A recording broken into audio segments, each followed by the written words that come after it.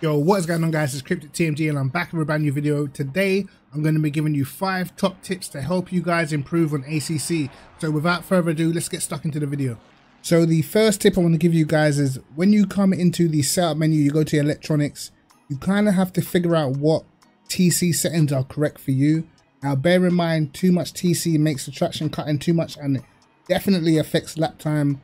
Too little TC makes the car a little bit unpredictable and exit from corners, and you can burn up your tires by just getting pure wheel spin. For me personally, when I use a Lambo, 4.1 seems to be correct for me. I've seen other people using 3.3 and I've seen people using 4.0.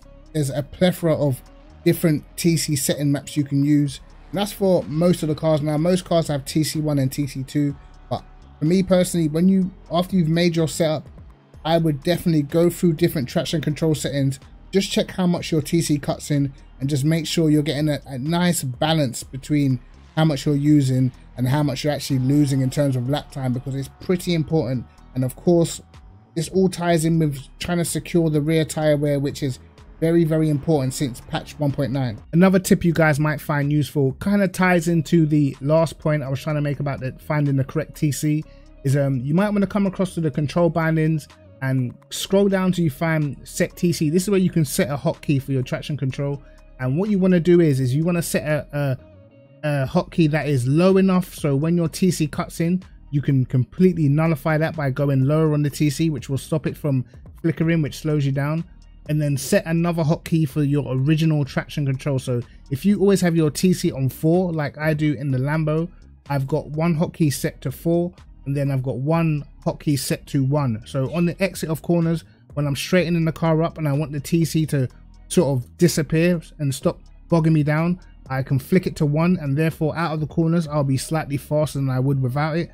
But then when I approach a next set of corners, I can flick my TC back to 4, which puts it back in its original state, so I don't have to worry about losing the back end because my TC's too low. It might take a little time for your brain to get round to it, but it definitely helps you on certain circuits. Like for instance, when you're exiting the first corner at Monza, as soon as you straighten the car up, you want your TC down. Therefore, when you're accelerating, sometimes you might have a couple of wheels on the curb. You don't want that TC to be fluctuating and kicking in and slowing you down, because it can ruin your run to the next chicane. Even at Paul Ricard, the corner before the back straight, as you turn right and you go towards the left, as soon as you're able to straighten that car up, you really do want to turn your TC off, because you hit that little curb on the left hand side before you hit the back straight on Paul Ricard, and it actually does engage your traction control ever so slightly, but it does make you slightly slower onto the back straight.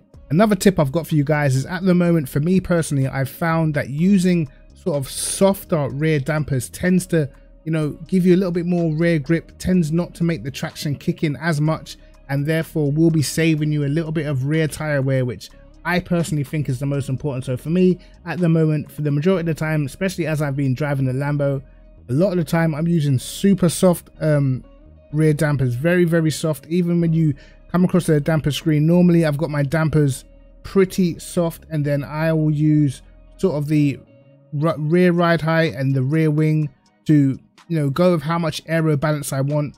And that's pretty much how I've been configuring my cars around that. Of course, I'll make the dampers, I'll try and make them as well as I can in terms of curb clearance and how it feels over bumps and stuff like that. But I have tended to be using a softer rear end, and that is just to stop the rear end from stepping out on the exit from corners, which of course is going to get you more tire wear, more tire graining, and progressively slow you down in races. So that's another tip for you guys. Now, another top tip for you guys is, with the way the setups work, you can now get away with running higher front ride heights. Normally what I would do before 1.9, I would look for every excuse possible to run my car on minimum, because that's what I felt like gave me sort of the agility, the front end sharp turning in, and that's how I like to drive. But I've noticed you can sort of get away with running higher clicks, more front ride height with these setups now, because of how the tires work, the toes, the cambers and stuff like that. You can sort of still make the car pretty agile without having to run the front of the car like slam to the ground. And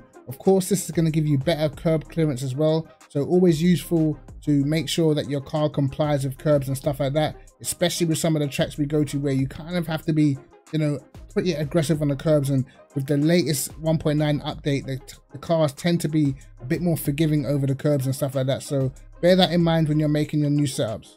And the last tip I'm going to give you guys is always after a race, come back to your tires and check your tire wear just to see how bad your tires have done. And this is a good indicator to whether you need to change your setup or indeed change your driving style in the future.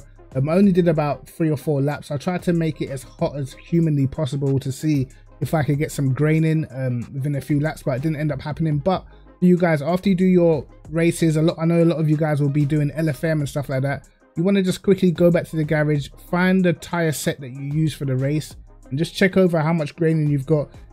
If you have light graining and stuff like that, it's not too bad, then obviously you can definitely move forward with that setup. But if the graining is too bad and you didn't make any obvious mistakes, then you might want to think about just making adjustments to your setup to make sure that your tires are a little bit better and a little bit less aggressive with the setup you've got. So anyway guys, subscribe to TMG, like and subscribe, hit the notification bell to catch my videos first, and peace.